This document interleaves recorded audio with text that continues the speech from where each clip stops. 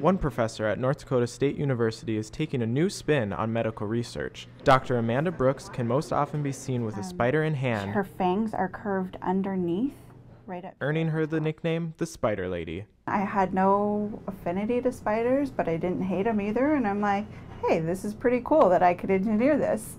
And that's kind of what started it all.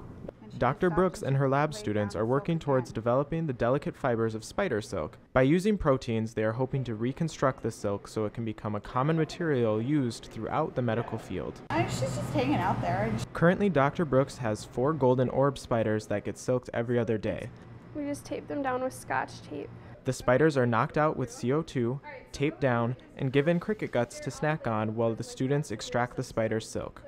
So this is spider silk that's wrapping around the conical here. Dr. Brooks and her students work together to make sure the spiders live a comfortable life in the lab so they can get as much silk as possible. We have to have them on a 12-hour light-dark cycle.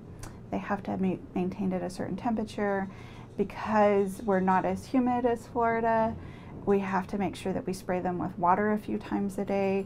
So they're a little finicky. For pre-pharmacy student Brianna Bremrich, working in Dr. Brooks' lab is something she looks forward to every day. Dr. Brooks will give us a project, and then we can just work on it, and we can be creative and see what we can figure out and find out on our own.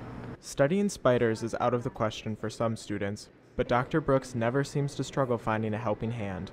There's always a place for everybody in the lab. There's always something that I can find for students to do. As Dr. Brooks' research continues, she hopes others will start seeing the benefits spiders can provide rather than just viewing them as household pests. Ethan Degree, Campus News.